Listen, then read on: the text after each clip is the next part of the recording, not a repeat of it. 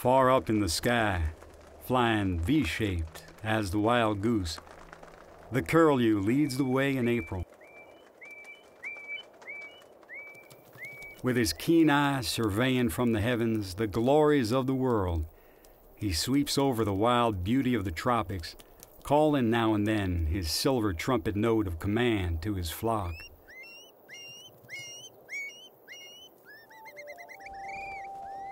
But when he looks down from the clouds and sees the thousand rivers, creeks, channels, and solemn marshes of old Tidewater, Virginia, his voice rings with joy, and the whole flock break their long silence with such a shout as the Greeks of old raised when, homeward bound, they first beheld the sea.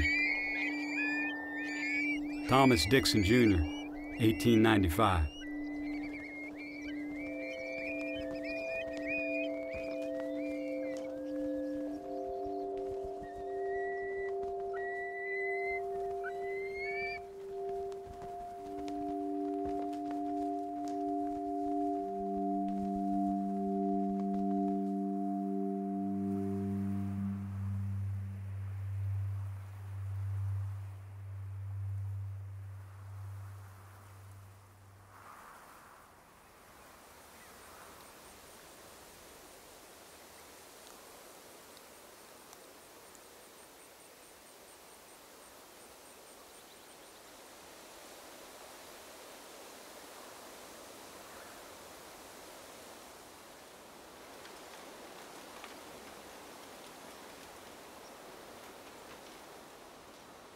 Most of the hunting lodges, a lot of it was after the Civil War.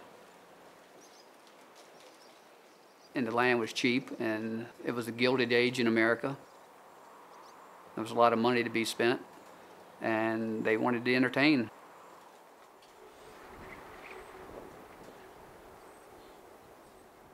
Fallon Point was built in the early 1900s by the Regal Manufacturing Company, which was a cotton glove company.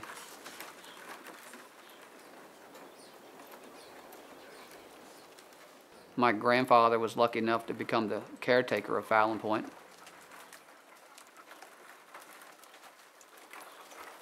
And he was given a steady salary and a beautiful place to live.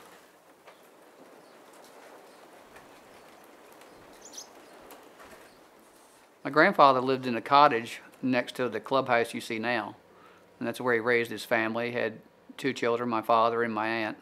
And they lived there until they were teenagers, until the 1933 storm brought them ashore. And it was my understanding that a lot of the cousins would go out there and stay for the week. And there's a lot of entertainment out there.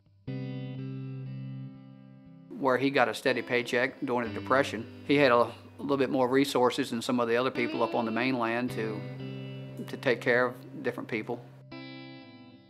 I guess his groceries were all paid for by the corporation. Of course, they had lights out there, electric lights, but they had a generator system, Delco generator system. They had running water.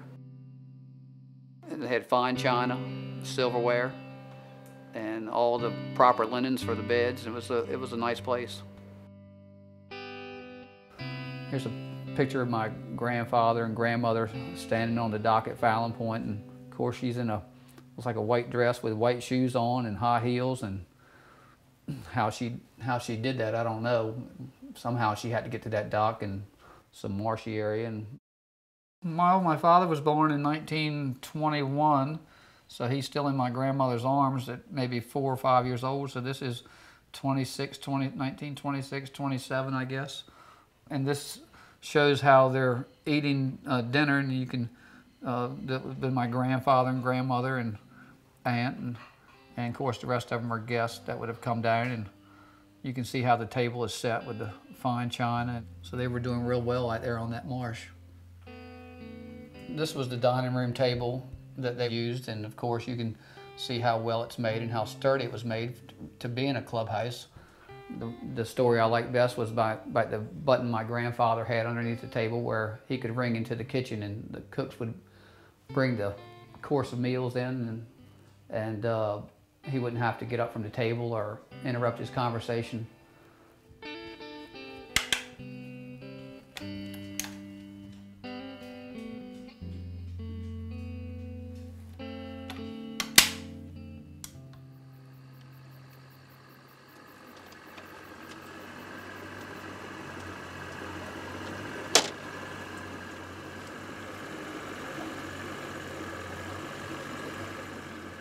The islands, being away from the mainland, you know, you could go out there and, you know, you can still today go out there and get lost.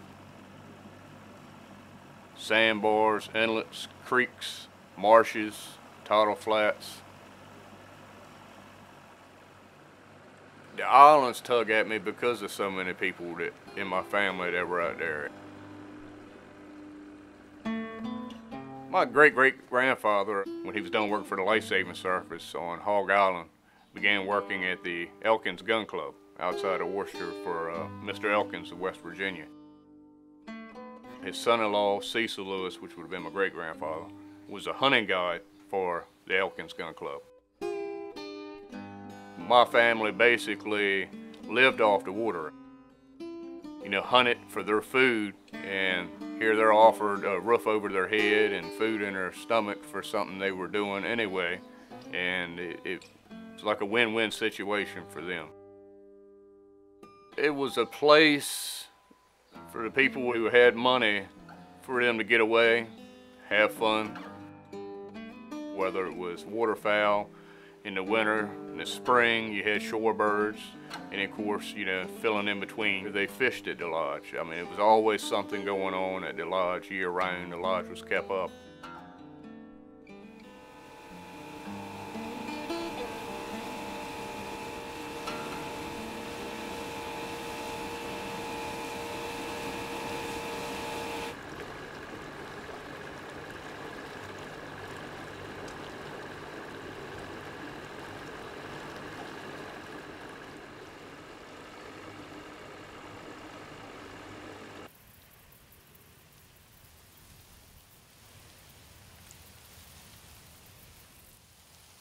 This is Elkins Gun Club. Probably 50 feet on either side of this chimney was a single-story structure. Beautiful structure here in the middle of the marsh, middle of nowhere. You can still see the poles that it was sitting on. The 33 storm did the damage that we see today. There's been a structure added to the top of the chimney. It's a box for peregrine falcons, and when we first got here this morning, you know, they weren't here, but they soon came back to let us know that this was their area now and not ours.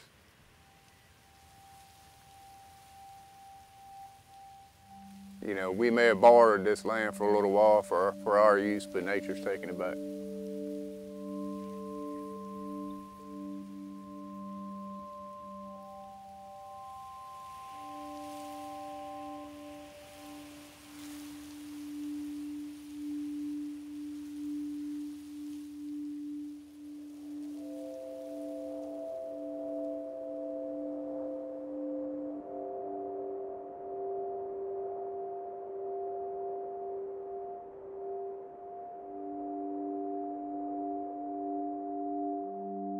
The Cobb's Island Hotel was built on basically a sand spit. Luckily for Nathan Cobb, right after he bought the land, it started accreting, it started building up. And by the time he had his hotel there were trees and uplands, and they had gardens and that kind of thing. Nathan Cobb moved down here from Massachusetts in October of 1837. As soon as he moved down here, he saw this island offshore, Sand Shoals, and for $150 bought it and moved out there, and within 3 months applied for an ordinary license to serve beer and food to boarders that might come by there. The family salvaged a shipwreck that they used the funds from that to build the hotel. They were sort of really rough-hewn watermen, wreckers, commercial hunters, servicing and dealing with these wealthy people from Richmond and Baltimore and New York and all over the place. They really related to him. There was no conventionality at Cobb's, no grades of social position. Everyone was on an equal footing. The proprietors would saunter through the room clad in their usual costumes of an oilcloth hat, Guernsey jacket, canvas breeches, and rubber boots reaching to the hip. But withal, there were no Bonifaces in America that were as popular, for the Cobbs were so sincere, so true, so democratic that they treated all alike. Whether you were noble or serf, rich or poor, famous or unknown, it was all the same to them. And when the visitors left the island, it was with regret at the parting. Alexander Hunter, 1895. The real game changer came in 1884 when the railroad came through. Prior to that, in order to get to Cobb's Island, you had to take a steamer from Baltimore to Norfolk, then take another boat from Norfolk to Cherrystone Landing, take a wagon across the peninsula to the seaside, and then yet another boat from the landing there over to Cobb Island. So it was quite a journey to go to Cobb's Island. When the railroad came through in 1884, it totally changed that. Then suddenly you could get on the train in Philadelphia in the early morning, and you could have dinner on Cobb's Island that evening. We were within a day's train ride of the major urban centers in the Northeast: New York, Philadelphia, Richmond, Washington, and a lot of the wealthy people there came down here to recreate. The hunting clubs came not just to the Eastern Shore, but to the entire Atlantic coast. I mean, they were all up and down the Back Bay area of Virginia Beach, the Outer Banks. There were just hundreds, literally, of clubs. It was easy to get here with the railroad, easy to access the resources here, and we had a lot of them. Large concentrations of wildfowl and waterfowl and oysters and fish. That really gave rise to a lot of these private clubs. These were syndicates that a group of businessmen got together, formed for their own use. There's one on Hog Island called Broadwater Club, which was, I think, mainly people from Philadelphia. Wallops Hotel was mainly people from Philadelphia, and I think maybe also a few from Washington, D.C. Accomack Club in the marshes behind Paramore Island were mainly folks from New York. The Mears family had a clubhouse called the Island House on Cedar Island, where they entertained people who go surf bathing, oar hunting, and fishing. On Mockhorn Island, a fellow named Cushman from New York built a big clubhouse. Even in the 1800s, it was about the experience. The people coming from the cities, they'd be coming to not just shoot birds, but to experience the food, the people, the culture, the atmosphere, and certainly they were there to hunt too. But it was the whole package is what they were interested in. It gave them a view into a whole different lifestyle and a whole different way of life. President Cleveland came down and spent quite a bit of time at the Broadwater Club on Hog Island. And of course, when he came, his visits were documented in all the daily newspapers across the country. These were high society people. It took a lot of money in order to come down here, build a clubhouse and furnish it and hire local people to run it and all and keep it going on an annual basis. The Accomack Club, for example, we have a photograph of the dining room, and there are gun racks on both sides of the dining room, a very fancy dining room table, fancy dining room chairs, all these plants. There's a kind of a bow window in the background. So it was not roughing it at all. It was just the opposite. They were servants taking care of them, and they had cooks to provide for them and guides to take them out. That's the lifestyle those people lived in New York and Baltimore. They just brought it down with them. These people were pretty high society, you know, dealing with a bunch of local watermen and farmers here on the Eastern Shore.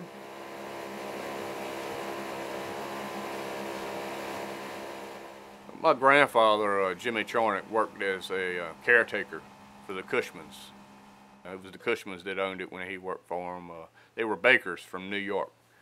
Evidently, just about every corner in New York at one time had a Cushman's bakery on it, and it was very, very successful. He and his wife bought Mockhorn Island, and they basically added on to that. They had their main house that was built attached to the cottage that was originally there. They had a greenhouse. They had a hothouse. You had a smokehouse, added barns, stables, a seawall that even by today's standards, if it was built, it would be considered a nice seawall. I mean, they basically had a manicured lawn. Prettier than, you know, some of the lawns we see today in people's yards. I mean, and this was, you know, on an isolated island.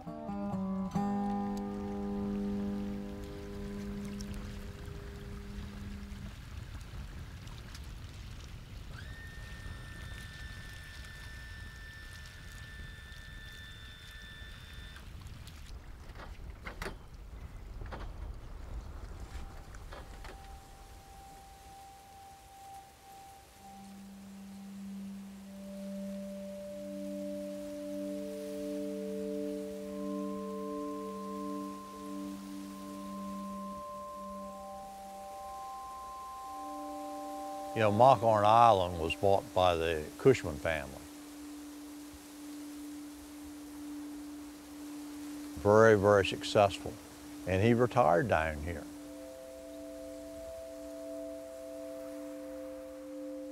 He would tell people, I've made so much money I can never spend it all. You can see the remnants of his seawalls. You can see how much he did, how much he spent. You know, trying to fight the ocean.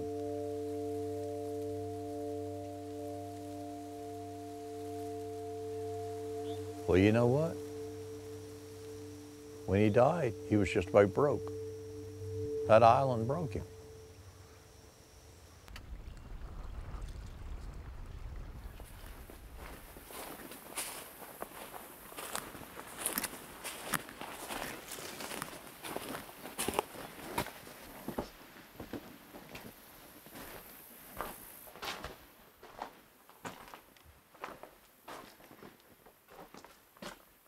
They didn't waste anything. Inside these walls, they packed in eelgrass for insulation, and I mean, you're talking well over 150 years ago, and that eelgrass is still in here, packed in just as tight like a brick. It's a native species of aquatic grass. That's the favorite food of a brant, and brant was one of the big things they hunted back then. It was a foundation species that supported a lot of the wildfowl. And when it disappeared because of a blight in 1933, right along concurrent with the hurricane, we lost all of our sea ducks that we used to have in the coastal bays, all the scalp and redheads and canvasbacks. The brant population crashed up and down the whole Atlantic and almost disappeared. So there was a big change in the wildfowl population because of that grass disappearing.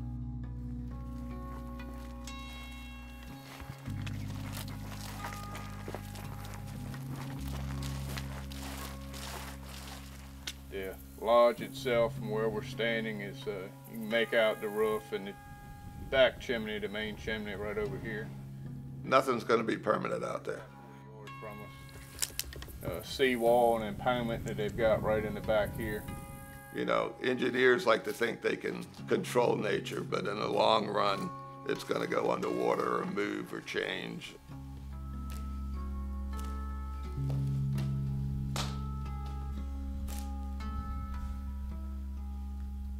The beach moves, so you can't build anything on it and expect it to be there permanently. It just doesn't happen. About midnight, the different inmates of the cottage were aroused, one by one, with the startling information that the tide was rising and bursting over its high water mark, and was advancing in angry charges that would sweep the island away. They all ran for safety to the hotel, which occupied the highest point of ground on the island. The angry roar of the waves was now heard, mingled with the scream of the blast, and surely and slowly the black billows advanced. The bathhouses were swept away. Next, the Coast Guard's house was torn from its place and drifted inland. The crowd assembled in the ballroom of the hotel. The women cried and moaned. The men cursed and prayed alternately. They could do nothing. They shrank appalled as the treacherous waves closed in around them. Like caged rats, they could only wait and hope for the coming day and the subsidence of the waters. Alexander Hunter, 1895.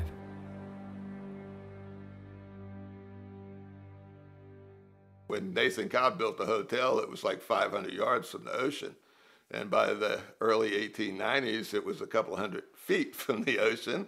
Hurricane in 1896 pretty much washed the hotel down, and one in October of 1897 literally wiped the island clean. Nathan Cobb saw all this going on and sold out to a syndicate of people from Lynchburg, Virginia, before he lost everything. When Nathan Cobb, they were auctioning off the contents of the Cobb Island Hotel in there at the harbor after the storm in the 1890s. And he came in the harbor, and A newspaper reporter asked him if he had any comment, and he said, "Yeah, you can't fight the ocean."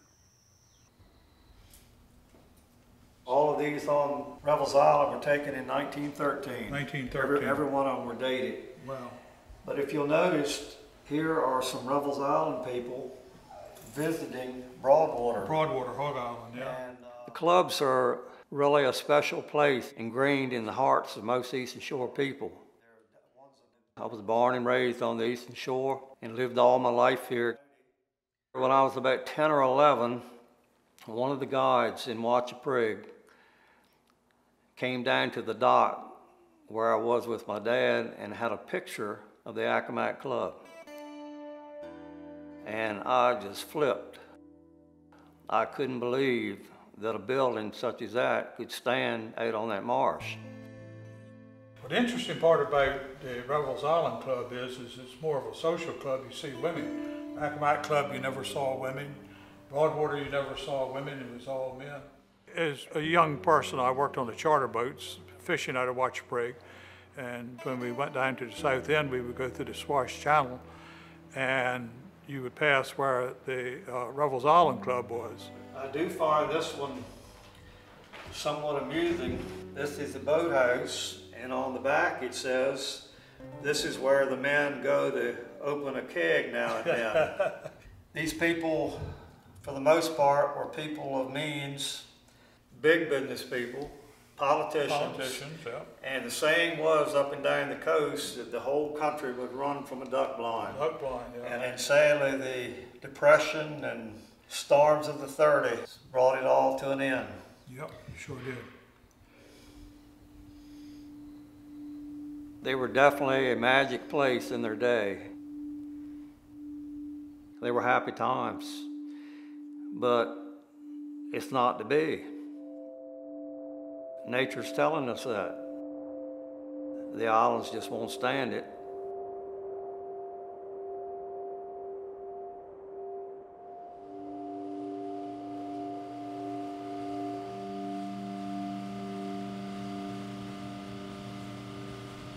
Sometimes you have moments where you don't want to live here and you go somewhere else like Charleston and see fancy things, and you kind of wish you had grown up down there.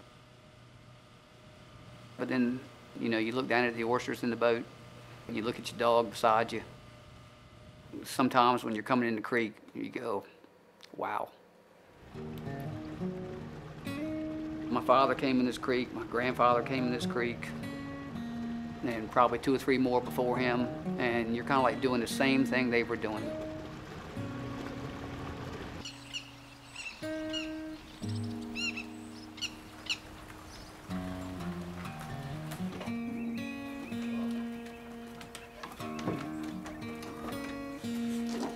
If we walk through here,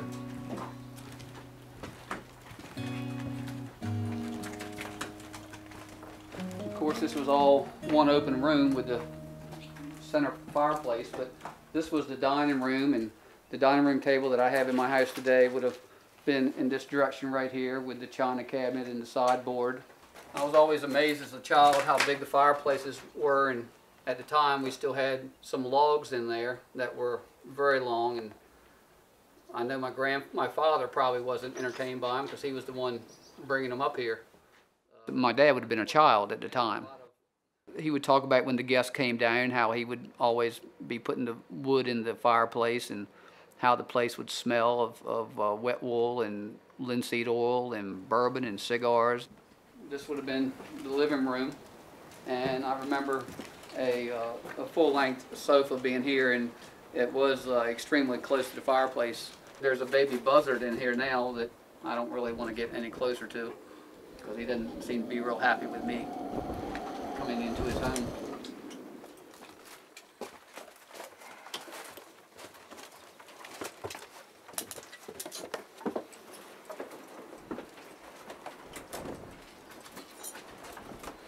And up here we have the guest quarters. Of course, every room was identical. And every room had a view of the Hog Island Bay. But I did find myself picking up old boards and tossing them out the door, and kind of want to come back and sweep the floors again, and kind of, if she's going to go out, let her go out in a little bit of style.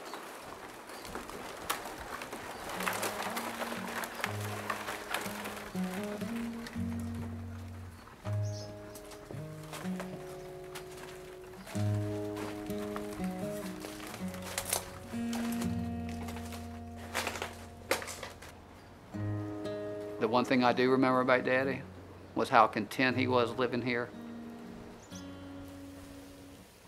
How happy he was out there. He would go to work every morning singing and come back in singing. Looking back at it, he was, I mean, he wasn't a wealthy man at all, but inside he was probably very rich because he was very content with where he was and what he did for a living.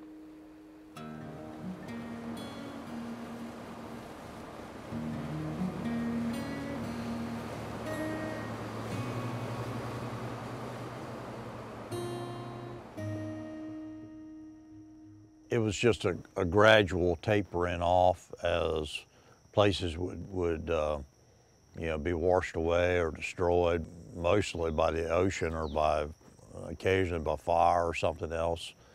And sometimes, you know, economics. The Great Depression came through, and a lot of these wealthy people, industrialists from up north, really suffered during that period and could no longer afford to pay the fairly steep dues to be a member of a club. The folks who didn't have the money to maintain the things because it's very, very expensive maintaining a hunt club, especially on a barrier island.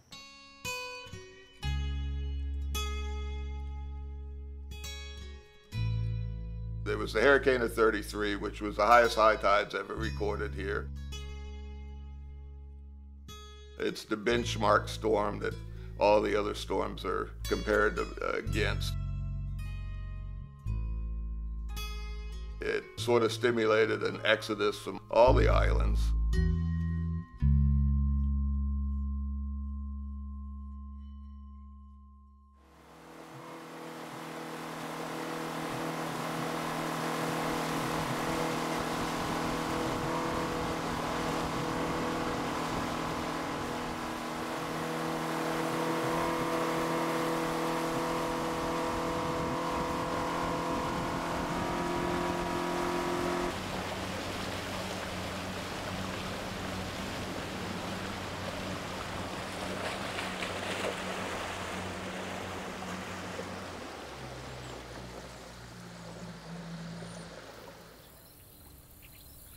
This is the last hunt club on the barrier island system of Virginia.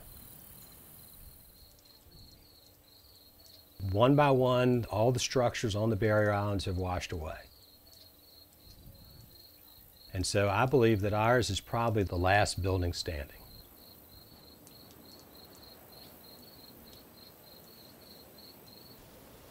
But it's just a fact of geology that this one's going to wash away too. We have lost 1 mile of land since we started coming out here. So now when you look out these doors, you'll see the beach is right here in front of us. We step out onto sand. We used to walk a long trek through the marsh and through the woods and through 40-foot sand dunes and maritime forest to get to the ocean. And now it's right here. We're solidly built. We've been through many hurricanes since 1933. The government really built this place as solid as they could as a work project during the Depression, and the engineering of the place is just fascinating to look at the way they built it as strong as they did. To come out on a boat on an island is something that just can't be replaced.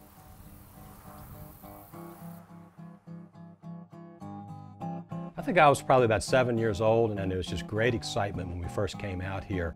I remember coming with another dad and his sons. We did not know what to expect when we came here. This is a great big building on an island, and everything was new to us. This place was an old decommissioned Coast Guard station that had been run as a hotel for several years after the Coast Guard decommissioned it, and it came on the market for sale. So back around 1965, 1966, my father and a lot of his friends, they got 12 people together to buy this club together.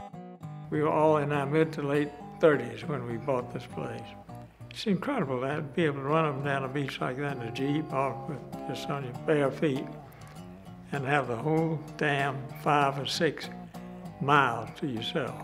To come out here on Friday night with about 10 or 15 boys ranging from 6 years old to 15 years old, and the men out here cooking their big dinners and playing poker and having a great old time. And it created a community of family. You learned the hard way about tides and wind and weather, and you got up early in the morning and it was cold and you're a little kid in boots that didn't fit and went out to hunt ducks with your dad. Our children have totally enjoyed it, and their children totally enjoyed it. It's been a great experience for us. And now with my family, with my own children, to be out here keeping it going and seeing my children have a great time for the first time being on an island. So to watch the next generation do all that is a great reward.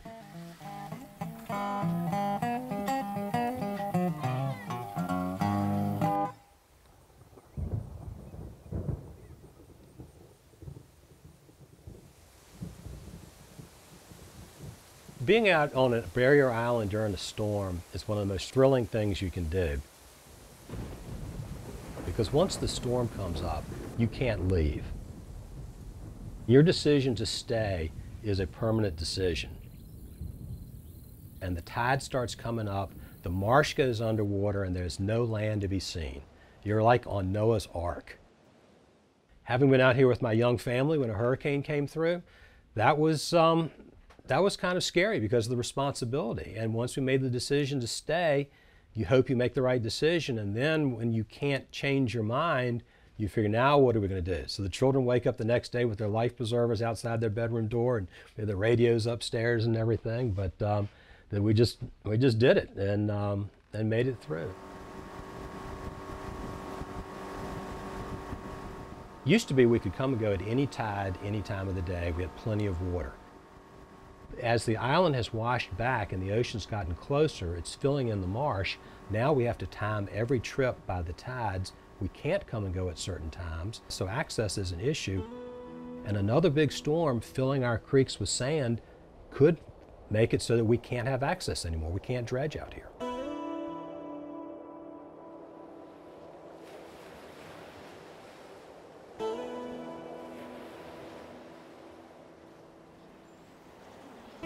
Well, eventually the house will fall down.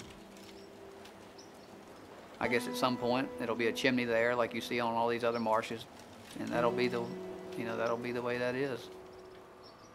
But I guess it just has to happen, and you kind of look at it and you try not to think about it, and you come on home. Nobody lives on the barrier islands anymore. There are no hunt clubs out there anymore. There are no rich people coming down from New York to build these beautiful clubs out there. It's all gone, and all that we have left are the few photographs and the memories and the written accounts that people made when they did visit these places. One of the strange things about humans is we think we can do anything.